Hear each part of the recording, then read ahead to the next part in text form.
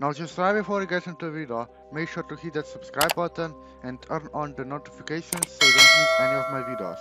And of course, like this video and leave a positive comment down below. Without further ado, let's jump into the video, shall we?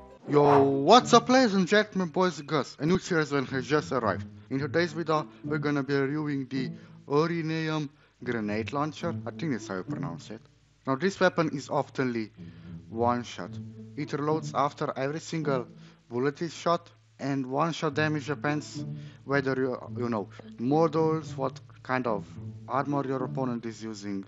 Even if it's still not one shot, its radiation damage radius will always finish its job. It also has a bit of a looping shot and a very good radiation damage. Without further ado, I will see you all soon.